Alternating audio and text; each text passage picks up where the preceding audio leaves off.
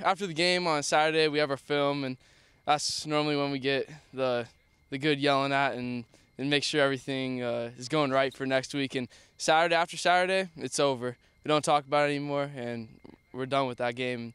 And it's all about preparing for next week. They're pretty good. Got some good linebackers, big linebackers. They play a lot of guys both ways, so we're going to work on running, going fast, and just kind of tire them out so we can see if we can get the dub this week. No, we're just focused on every week. This week we got Ike. Week 10 we'll have Wenatchee. We're not worried about them yet.